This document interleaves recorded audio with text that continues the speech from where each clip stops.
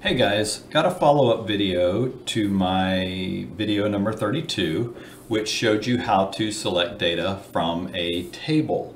Now, it's very possible that you'd like to select data, but you'd like to select only certain columns or certain fields out of the table. It's also possible that you might not want to select all the rows or all the records out of the table. So this video is going to show you quickly how we can limit both fields and rows in a SQL SELECT statement. So let's begin by looking at the query that we executed in the last video, select star from items. You can see that it displayed all the fields, item number and description, and all the rows, rows 1, 2, and 3.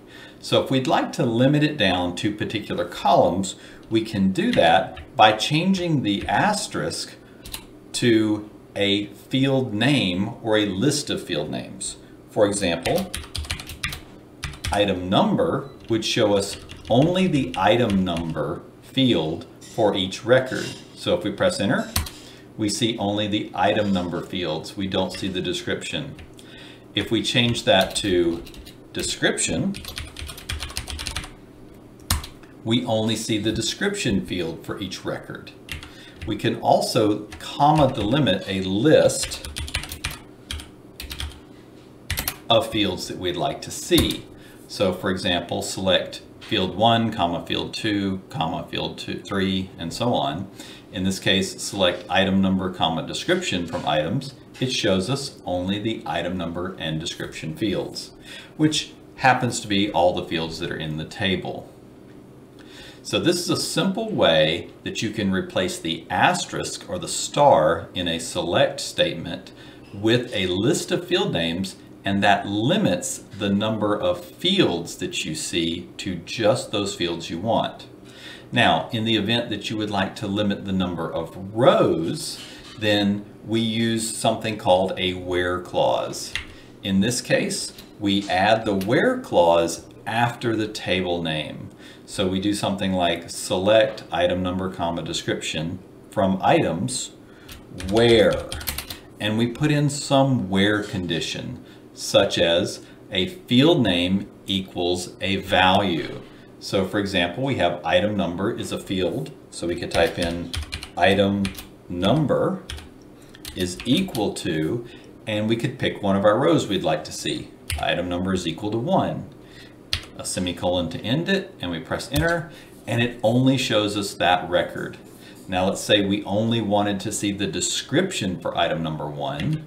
We could go and change that to only show us the description, as we learned in the first part of this video. And you could see just the description for item number 1. So here we've limited both by columns or fields and by rows or records. We could also limit the rows by another field such as description,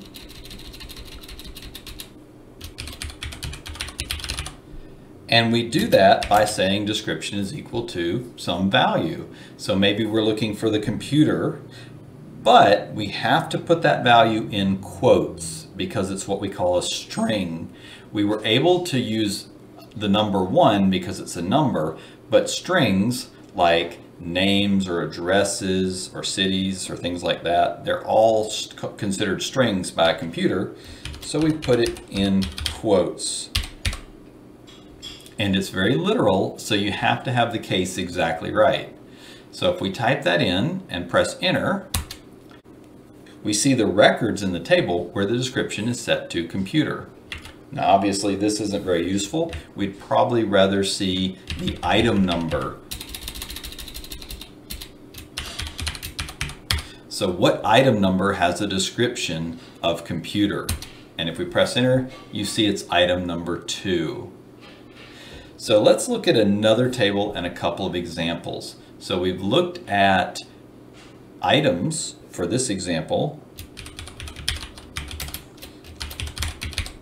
Let's look at the users table, which has username and password as the fields.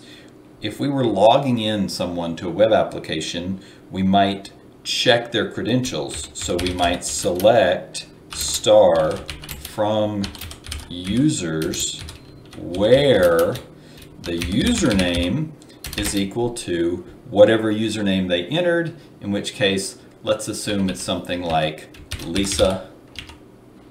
So we type Lisa in quotes. Otherwise, it might confuse Lisa with some sort of field name and go looking for that. But we don't have a field named Lisa. We have a value, so that's why it's in quotes. So select star from users where username is equal to Lisa. It returns back her record. We can look at the password she typed in, compare it to the password we got out of the database, and say, yes, this is Lisa. So this wraps up select statements, limiting the data that's returned in the select statement, either by column or by row. And in database terminology, we'd say limiting the data down to certain fields and certain records.